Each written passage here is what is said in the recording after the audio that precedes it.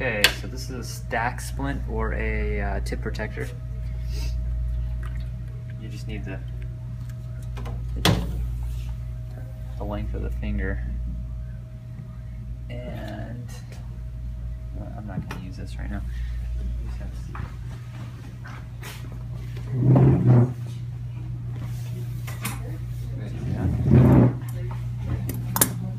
Just give me one finger.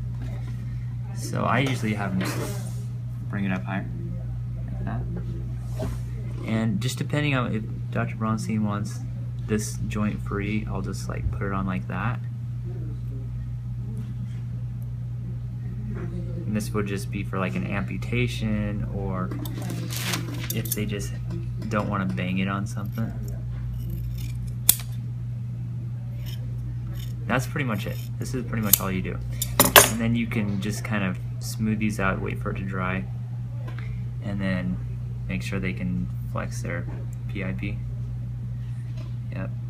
And I usually have them folded up so gravity helps kind of push it down a little bit. And then sometimes I'll wrap this with Coban if it's gonna fall off. Sometimes I don't.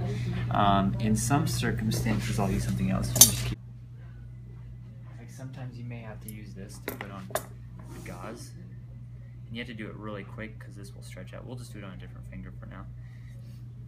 Like if their finger's really injured or something, there's blood everywhere, I'll just put this on, like say that far. And you can twist it right here. Oops.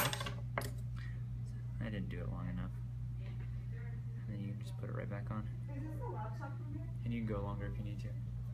And that's it. And then you just make sure it slides on and off pretty good. You cut these edges so they're nice and smooth.